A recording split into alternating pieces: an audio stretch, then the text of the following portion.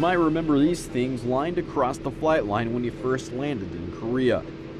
They're Patriot missiles, and their main purpose is to defend against attacks.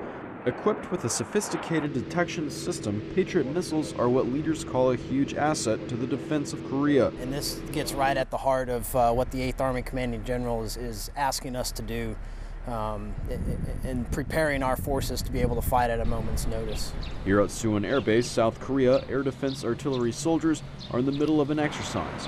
So would troops be ready to fight tonight? Absolutely. Even before this, I think we were prepared to execute that mission, and this exercise is to validate that proficiency.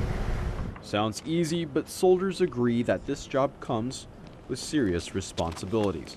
Air Force Staff Sergeant Morrow, Suwon Air Base, Korea.